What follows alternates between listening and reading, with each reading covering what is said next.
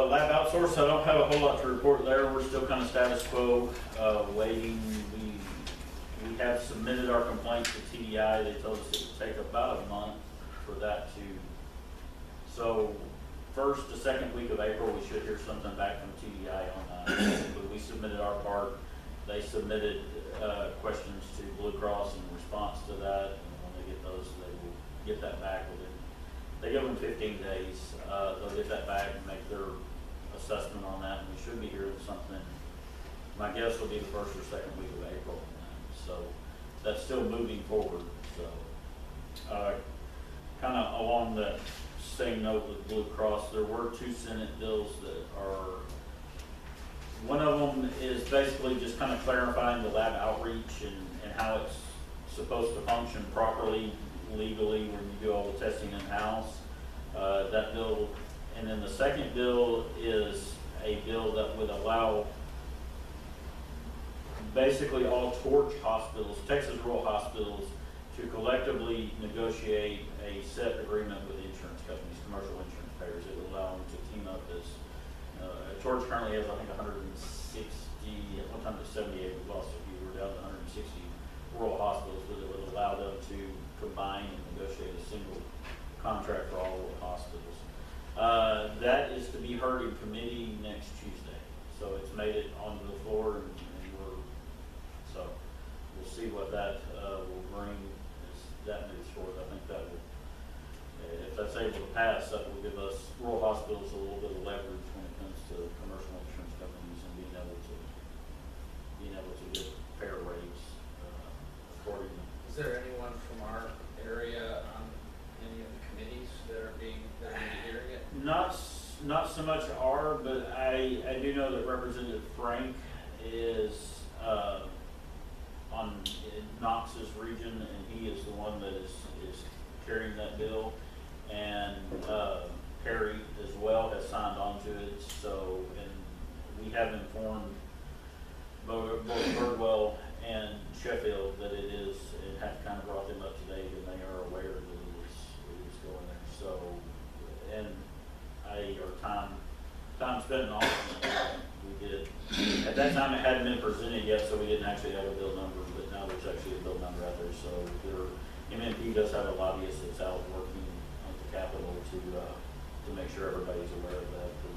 There were some other people that Lucio was another one that we met with, who's chair of the insurance committee. So we kind of brought them up to speed on how that would help rural hospitals and what it would allow us to do. So, had that bill already been passed, how would that change our current interaction with Blue Cross Blue Shield?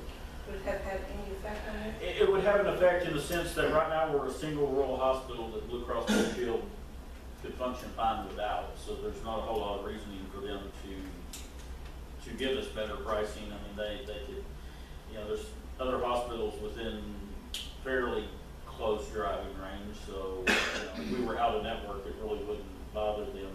Now you take all the West Texas rural hospitals and you take them out of network for Blue Cross, then they lose a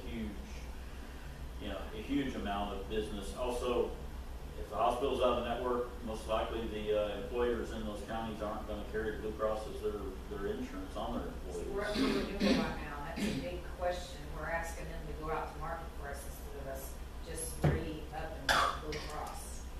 Who's them? Our broker for our employees' benefits went out to market for us instead of us just trying to see what kind of rate we can get at Blue Cross. They're putting us out to market to see who else is interested in being our employees' carrier. Do we currently use Blue Cross? Yeah, Yeah. Our employees use Blue Cross, which is a big issue with us. Yeah. And another thing it does, even if it doesn't pass, it's at least out there, and it's kind of a sign to Blue Cross that the legislators are starting to look at the practices and how they're doing things in Texas, and they are concerned that rural hospitals are kind of a concern of theirs in the way they're being treated. So we'll see what that brings. The billing issue. I was going to say one more thing. We renew in July, so it's a quick turnaround for us. So we renew in June. Ours is July 1st. Sorry. Effectively. We're still probably chump change to Blue Sure, Cross. sure. But for our employees, it's a big deal. 70 hospitals, then it's not so much jump change anymore. It becomes Yeah. it kind of puts us up with the big boys and being able to negotiate and do if you allow the hospitals. Well, there's a political issue for Blue Cross Blue Shield if they want to continue to, if they don't care about the small rural hospital, it costs the state of Texas more in the long run. Because those hospitals still have to be supported, and if commercial insurance pulls out, then you have a lot of unfunded care, which comes back to the state at some point. Or you have hospitals that close. Well, in our case, you think about it much, but the 73% cut that we were initially proposed on our Blue Cross contract, if that's held true, you would gotta think at some point the tax rate would probably be increased to offset. So it's basically putting the burden back on the community to keep hospitals open. And we're not the only one that are doing that too. I mean, it's basically all rural hospitals that I know Torch did a survey of rural hospitals, and 50% of them have received the new contract negotiations, and for the most part, all of them are similar to us. We don't know the numbers, but they rate on a scale of 1 to 5. It's at a difficulty in dealing with and how bad the contract was. It's up like a 4.65 out of 5 being the worst. So we're not the only ones. It's not. It has really. Some of it they say is due to the lab outsource. These are hospitals that do not do lab outsource. It's not pertaining to that. They're targeting all of the hospitals. So There's that's somebody out there really fighting for us then. and that's what we. And going to the Capitol, there was some. At least rural Texas, there were some appreciative of rural Texas and kind of what they've done in recent elections. Rural Texas has kept the demographic and they were supportive of that. So in rural hospitals they're understanding there is a crisis in rural health care today. And hospitals, Texas leads in the United States in the most hospitals that are shut down. So we have the largest number at this point. And other statistics we heard, I did not realize we were like number 48 in Medicaid reimbursement. Louisiana is way above us, several other of us surrounding in the non-Medicaid reimbursement. And there are some bills that are out there that are being heard this year that would potentially help with that. It would actually bring the Medicaid reimbursement up to market. I mean, we're being paid on prices from 2010, and we get 2 to 3%, sometimes 5% price increases a year in our cost, but those haven't been carried along to the reimbursement that's out there for Medicaid. So there's actually a $60 million package that's looking to bring that up and actually make it stay current moving forward with inflation and things like that.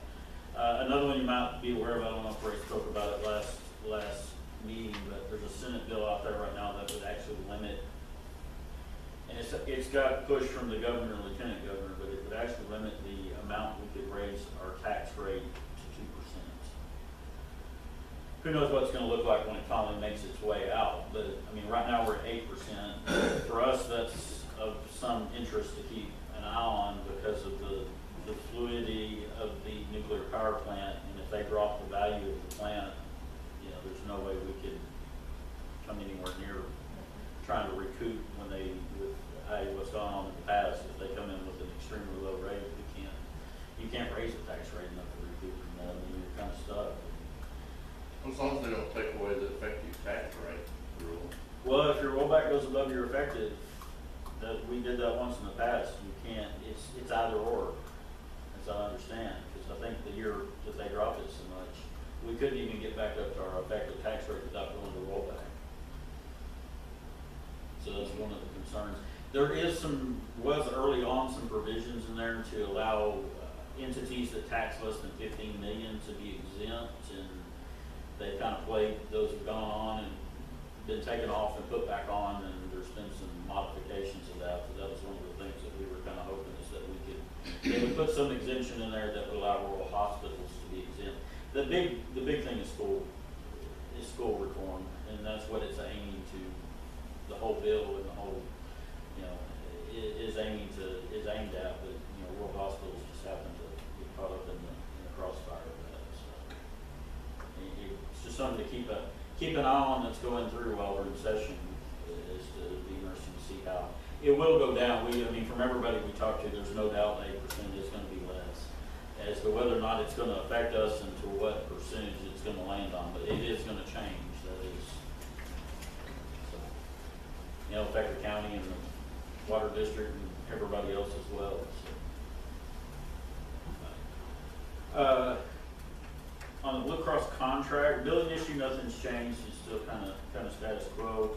Contract, we submitted our counter to Blue Cross, and I'm hearing a little bit of chatter today, but haven't actually gotten any hard numbers and anything really ironed out on what their counter proposal is, but I would be expecting probably a counter proposal in the next couple of days. I'm not gonna wouldn't get our hopes up